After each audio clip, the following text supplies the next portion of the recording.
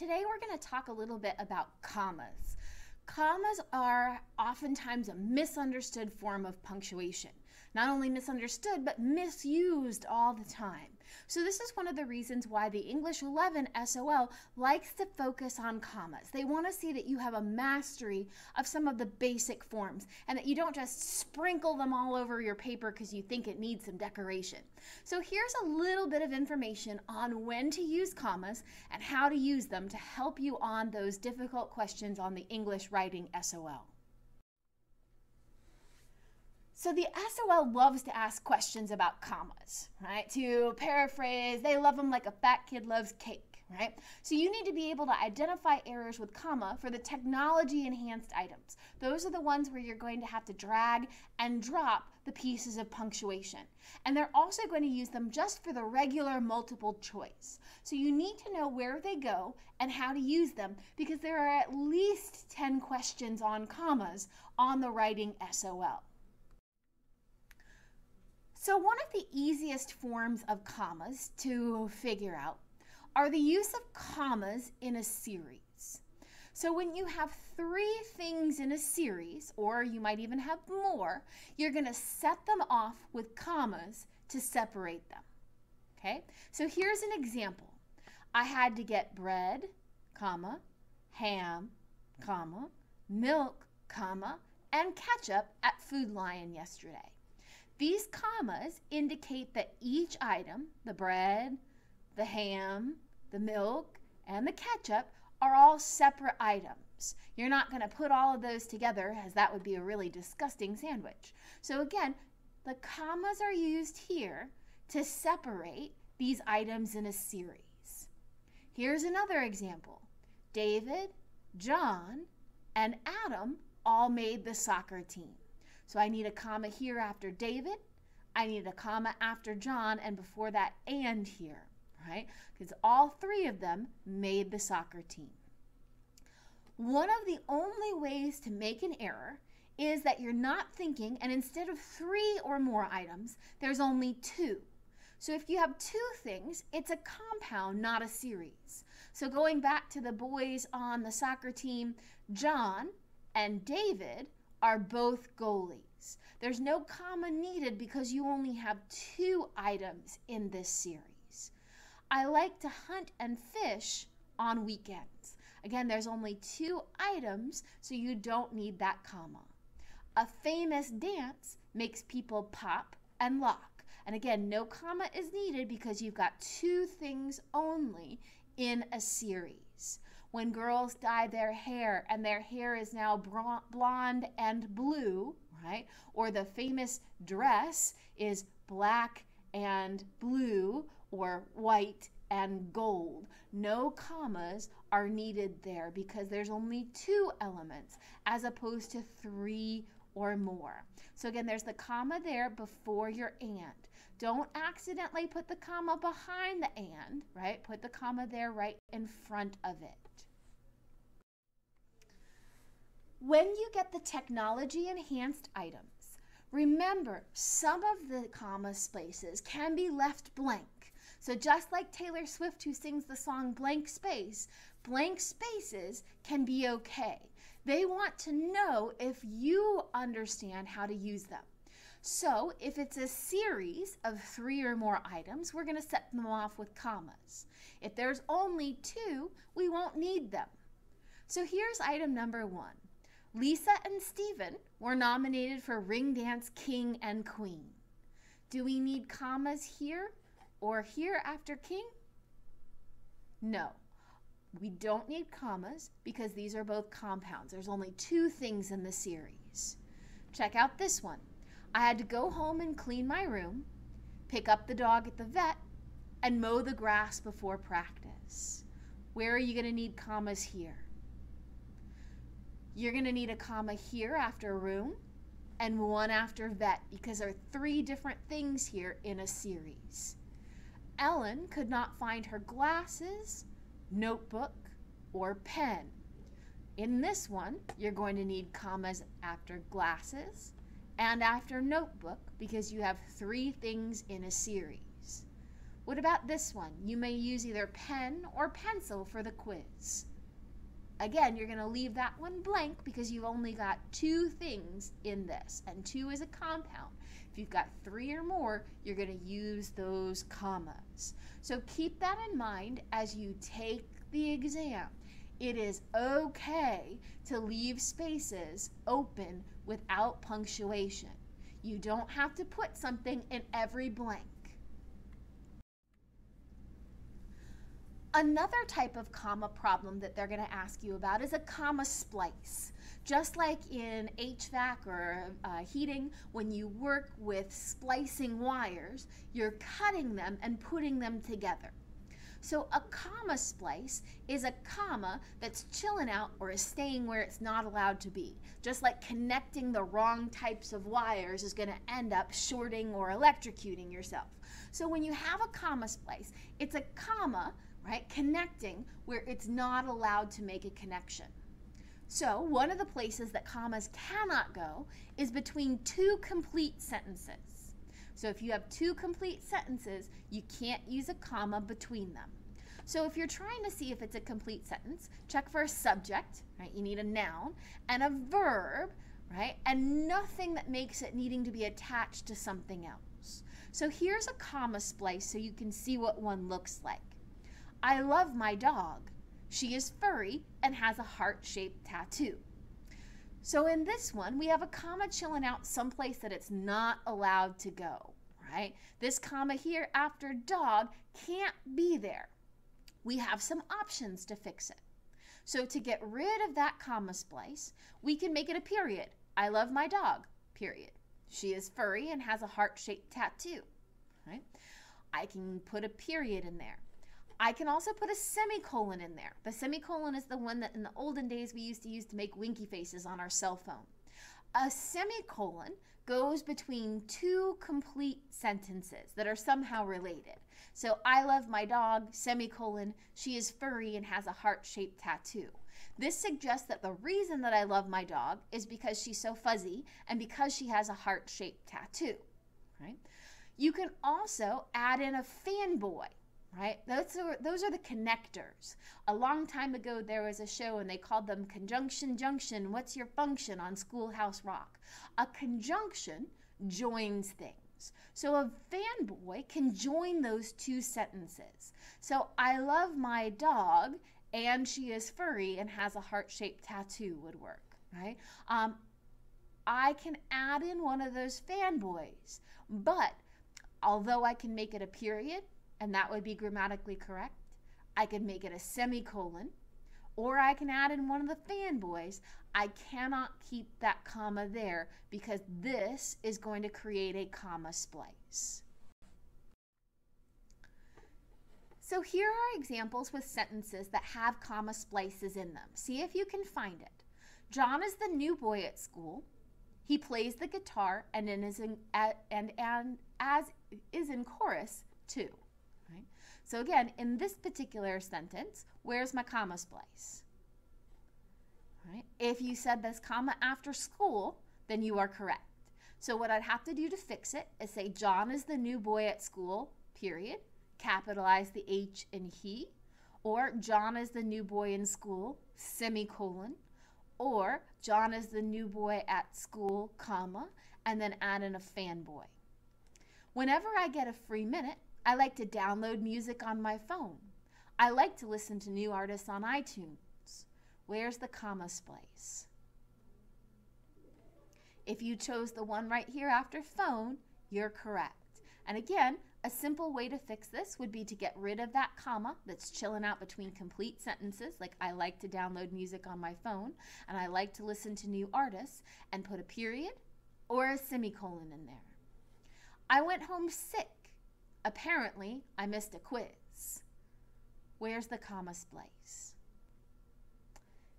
If you chose the one that's right here after sick, you are correct. And again, a way to fix this is to put a period and capitalize the A in apparently, or you could make it a semicolon. So those are your options. So one of the things you're going to have to look for when you look for comma splices is it a complete sentence? I went home sick. Yes. Apparently, I missed a quiz. Yes, that can stand alone as a sentence. So since you have two sentences that can stand alone, you cannot have that comma in there. So again, your options are to replace it with a period or to add in that semicolon. Another use for commas is to indicate detachability.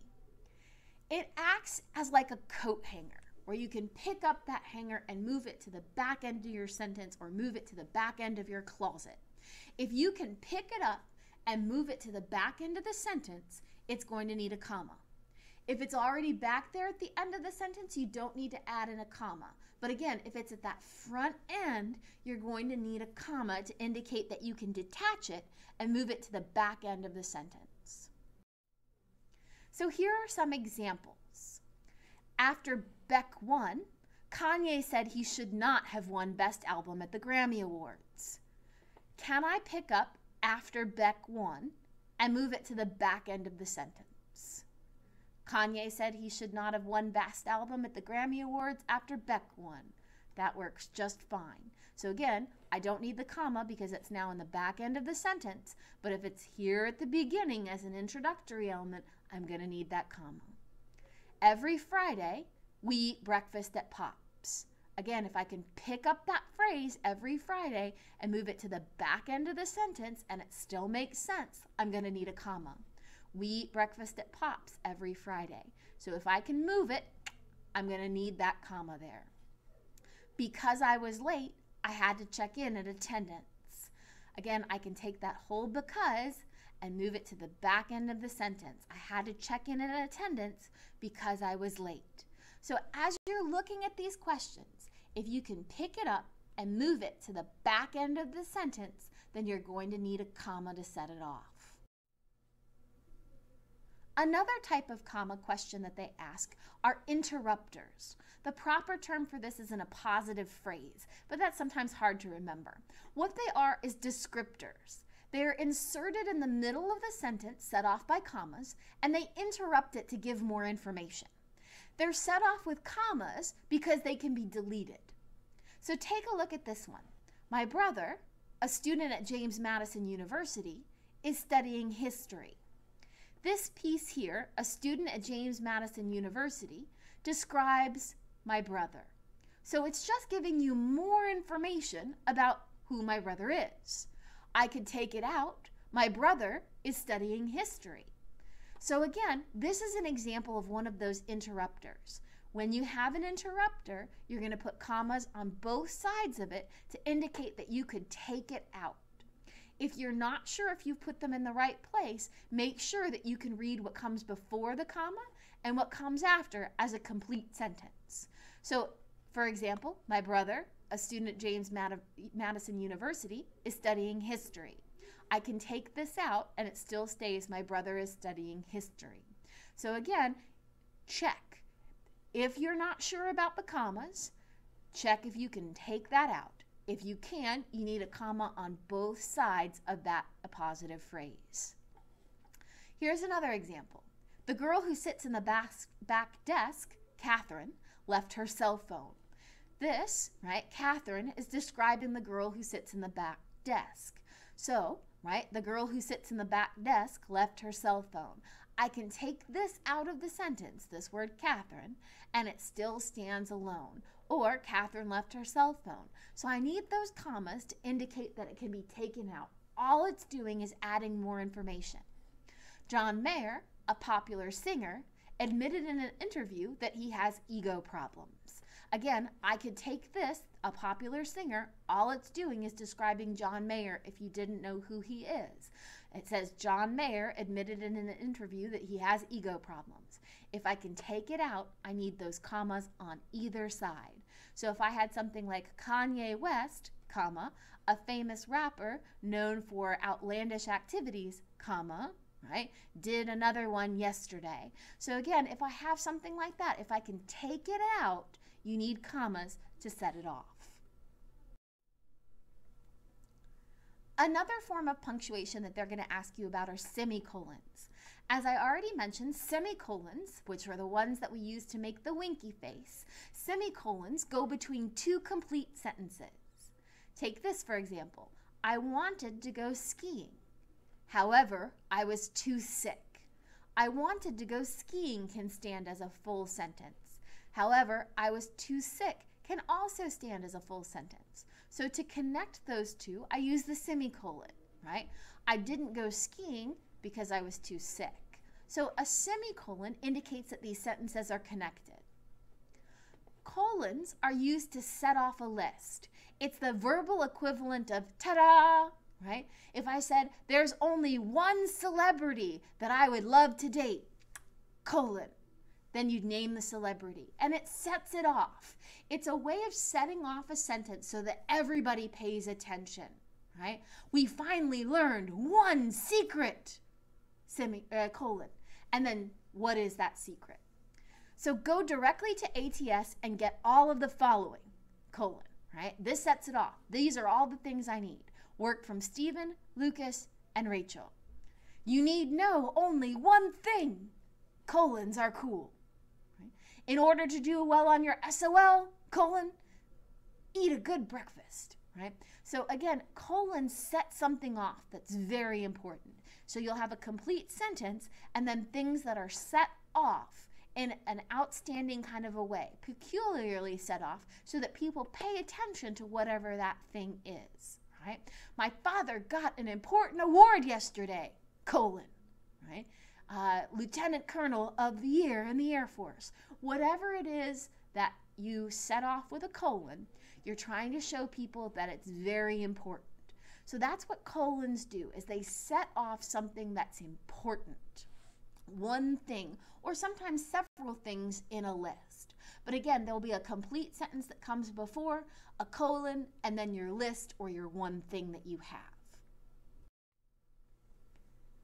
The biggest tip or trick for the SOL is don't be afraid to leave blank spaces.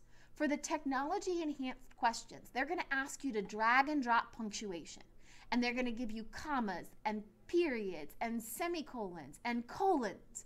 You don't have to fill every space. You won't use each type of punctuation. So here's an example. Rachel and Sarah, the girls on the cheerleading squad who are injured, cannot compete today or tomorrow. Okay? The first step to answering these questions is to tackle it step by step. Think about it. Remember, we don't use commas with compounds. We do use them for an appositive phrase. So here I have Rachel and Sarah. Would I need a comma there? No, right? So I can just leave it blank. That's a compound. Rachel and Sarah, well, who are they? The girls on the cheerleading squad who are injured. Aha, so the girls describe or modify Rachel and Sarah. So I'd need a comma here after Sarah, and I need a comma here after injured, because those are highlighting the girls on the cheerleading squad who are injured, and that's describing Rachel and Sarah. So they cannot compete today or tomorrow. And again, we've got a compound here. When you have a compound or two things, you don't need a comma. So out of all of these four blanks, you really only need a comma after Sarah and a comma after injured, right? So it should look like this. Rachel and Sarah, the girls on the cheerleading squad who are injured, cannot compete today or tomorrow.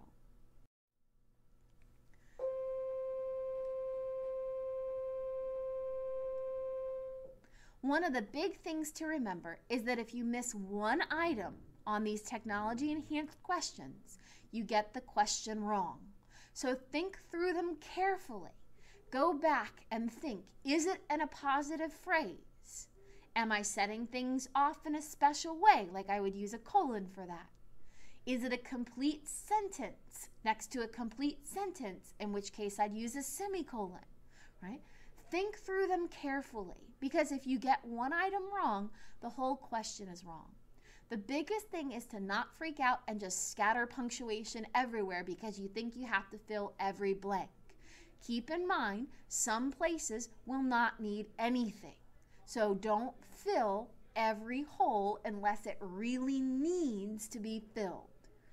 If you pay attention to these simple comma rules, remembering if it's a series of 3 or more, we set it off with commas. If we have an appositive phrase, we set it off with commas. If we have an introductory element, we set it off with commas. If you remember those rules, then you'll get the majority of these questions right.